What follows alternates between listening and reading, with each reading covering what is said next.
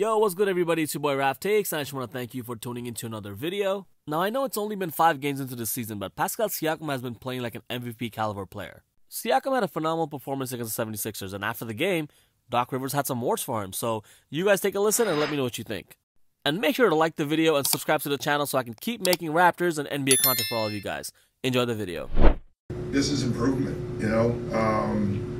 every year, his ball handling has improved, his shooting has improved, his mid-game has improved, his, understanding where to get his shots from. I mean, playing him in the playoffs last year, you could really see it. Like, he is a bona fide star in the league. He's just tough, and that all comes from work. That's not a, an inborn act. He put some time in, and it shows. I honestly think it's time we look at Siakam as a superstar in this league. This guy works hard, stays out of trouble. He's an NBA All-Star, All-NBA twice, second team and third team. On top of that, he's an NBA champion. Him and Kawhi scored the second most point, or tied for the most points in NBA playoffs with Michael Jordan and Scottie Pippen. It's time to give this guy his flowers.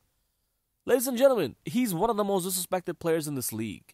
He does not get the recognition that he deserves, and everyone just keeps talking about how much he's improved every season. But no one ever talks about the fact that he's arrived, and he's here, and that he can lead this team as a #1 option. The season is young, I understand that.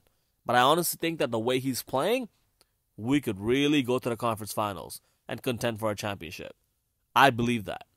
If you disagree, let me know why you disagree. I want to know.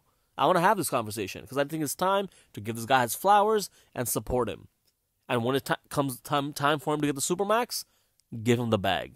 The cap is going to go up. Toronto can't attract free agents. We drafted one. We developed one.